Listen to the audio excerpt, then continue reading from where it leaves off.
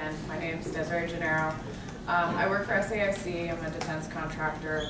I work for OSD CAPE, and my presentation today is going to give you a little bit of a brief overview of a prototype project we've been working on. One of the biggest things that we do within Joint Data Support, which is my directorate, we do a lot of things with data discovery, product analysis, and we adjudicate different study documents. My team, the collaboration team, we help facilitate the processes that go behind doing this. Make it collaborative so all of these people don't have to fly in from all over the country, take time out to conduct these really long workshops. They can just do it from their work computer at their home location. Okay, so some of the ways that we use Semantic MediaWiki and the bundle of extensions is we get data in, we search data, and we get data out. So, and this is just a kind of a brief overview of the way that we use the different semantic extensions, forms input to get data in, internal objects, external data, data transfer, and searching the data. We use the run query function as well as compound queries and semantic drill down, and to get it out we use specifically a lot of the time the CSV export for semantic results formats, as well as maps and other things like that. Why we use these extensions is kind of to decentralize a lot of complex data. It also gives us maximum return on investment when we don't have to have a lot of heavy infrastructure. And we also increase visibility, transparency, participation, collaboration, and we eliminate a lot of duplication. Duplication of effort is a huge problem within the DoD and as well as other parts of the federal government. So now I'm going to start giving you a little bit of background of the different pieces of our prototype. The DAC, it's the Defense Analysis Community. It was established in 2008. And this is kind of our open collaboration portal within the DoD. We try and push it as much as possible, but our main content areas right now are Homeland Defense, irregular warfare, or current operations, and modeling and simulation tool registry, and TDAP.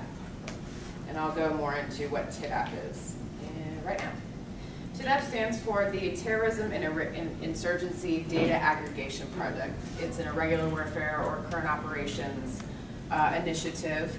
It's a project based in the DAC. It has three components: developmental, functional, and experimental. We wanted to do a collaborative cataloging system, and the functional portion is it kind of provides a tool for analyzing terrorism-specific data and insurgency problems.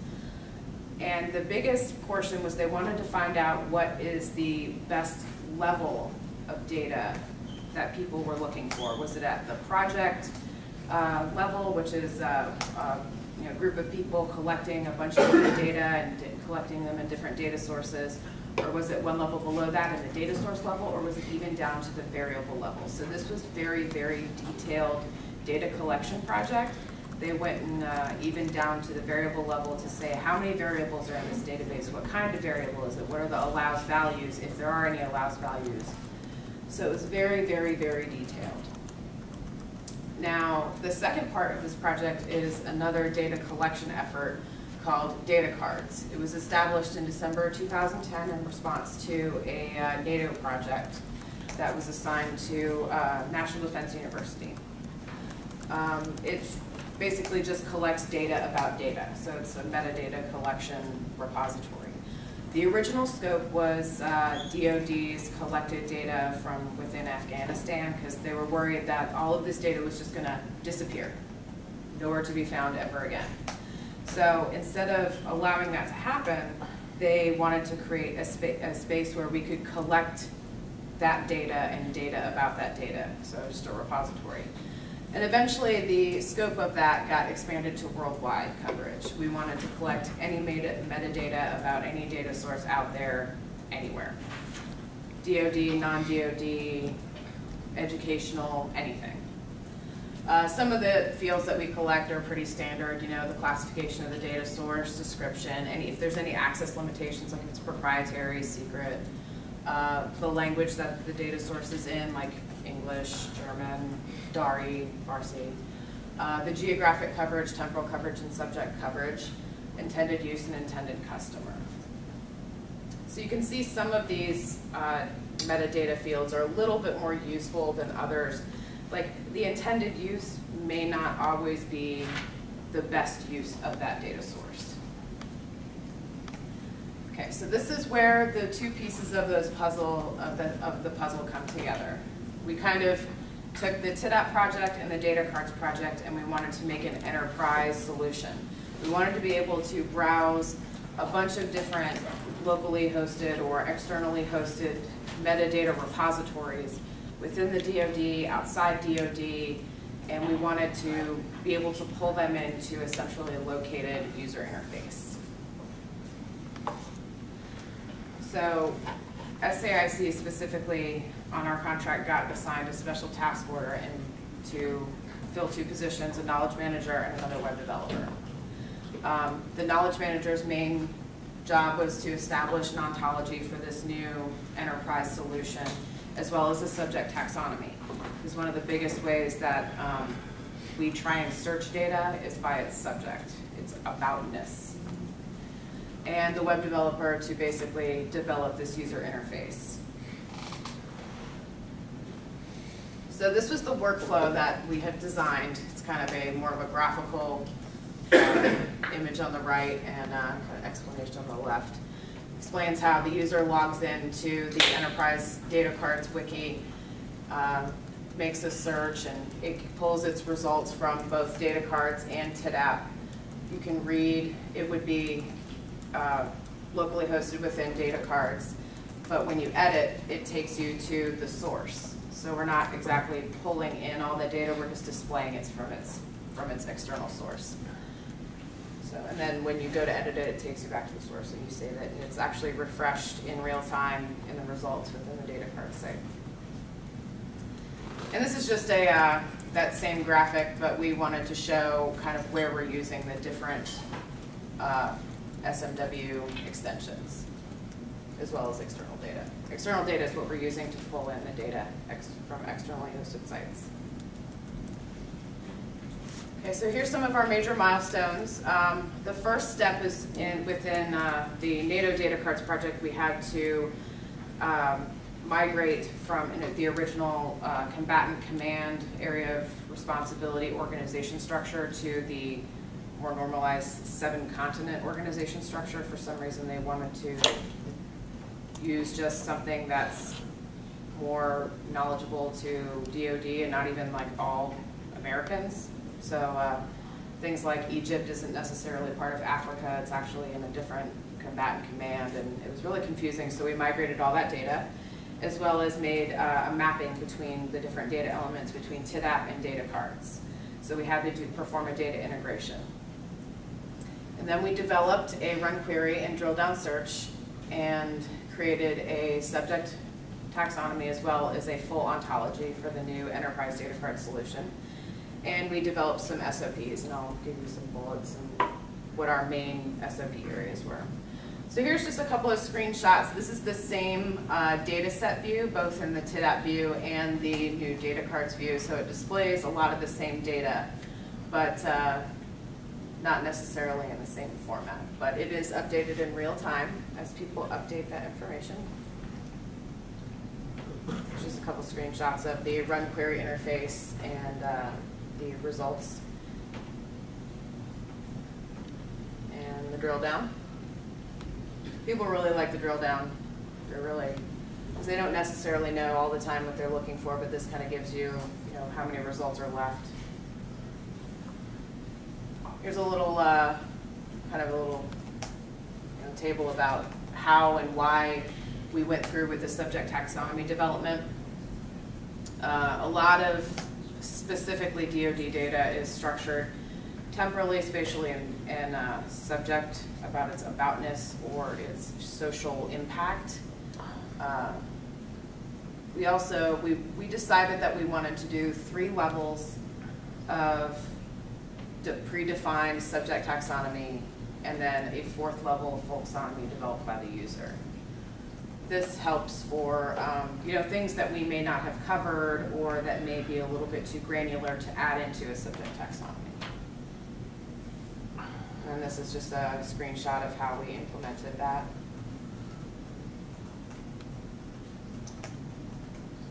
And here's the three ontologies that we use. We use Dublin Core, FOF, and the DDMS. The DDMS is the DoD Discovery Metadata Specification, which is basically the Dublin Core with some added classification metadata elements in it. It's pretty much just the same. It's the Dublin Core is really, it's a lot nicer, it's a lot cleaner, the documentation is a lot better. You can see just a screenshot of, you know, how that interacts and directly links to the Dublin Core element. We also use the semantic glossary extension. This allowed us, when we had our subject taxonomy terms, we used that to say something that was a little bit more maybe arbitrary. You can mouse over it, that term when it's defined, and it pops up with this box here and gives the description or definition. And here's just a couple of the main areas that we covered in our standard operating procedures. The data card working group that was facilitating the development of the subject taxonomy, content management and maintenance, who would be responsible for doing the further maintenance and management of that. Ontology maintenance, as this progressed, we wanted to know how to, you know, add and drop different terms, what our policies and procedures were going to be for that, as well as performing usability studies and functionality upgrades, you know, as the SMW features progress and new features come out, we may want to upgrade and change things. You know, how are we going to go about doing that? So we had to outline that. Content synchronization between different sites, as well as adding in new sites, dropping old sites that may be phased out, and migrating from the NIPRNet, which is just into the SIPRNet, which is the secret area. Different franchising options. Ideally, there would be no franchising since it's on the web, but that was something that we were instructed to add in there. So, what do you mean by franchising? Pardon? What do you mean by franchising? Franchising, like, we have this hosted on currently on an unclassified development network, but it would be hosted behind the DoD PKI, so you have to have a PKI, DoD assigned PKI card to access this site. But if an agreement was come to and we, say, bundled it and handed it off to Great Britain, then that would be franchising. So how would we synchronize and what our policies would be for handing off a franchised version of this? This applies to, like, governments. Does this apply to public in any sense? It could. It could. Like I said, we're just in the prototyping phase of all this, but it could. It's definitely possible. And then our final category was just integrating new sources. What were going to be our policies and procedures for integrating new sites? That's it. Any questions?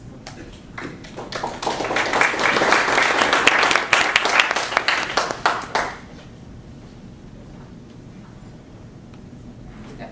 It's pretty neat that the DoD has its own semantic ontology. I didn't know that they were in the business of doing that. Has any of this wiki stuff fed back into that? Like, you know, are you involved at all in making suggestions or changes or additions? I have made a couple suggestions. Like I mentioned, the DDMS documentation is not all that great. So I've kind of made some suggestions back to them to, you know, go forward with this, and I've tried to kind of nudge my way into the working group over there because it's not as structured the way that it should be. But they try and keep it as much like the Dublin Core as possible, but when they're adding new elements like the classification pieces, it's just not structured correctly. There's a gentleman here from IEEE who is looking for ways to standardize these things. Are you guys in contact with the IEEE? No. Hi. We are now. Hi. And actually, I work with another government group called ADL, the Advanced Distributed Learning Initiative. Pardon? The Advanced Distributed Learning Initiative, or Okay. ADL. Just I don't know, I mean, I read this on the press a while back. Intellipedia, is that still around and is using SMW? It is around. It's not semantically enabled. It is also, it's a DIA initiative, not a DoD initiative. It's mostly focused around the intelligence community. They have a team of, I think, 25 or 30 people. It's really good. All the doing what you do. Huh? Manually. Yeah, doing what I do manually. Yeah, it's they pretty much just chug away and perform a lot of maintenance. The tool is really nice, but it's not data. It's not as data driven, not as collaborative, I guess. Really, it's just more for text sharing. Okay. Okay.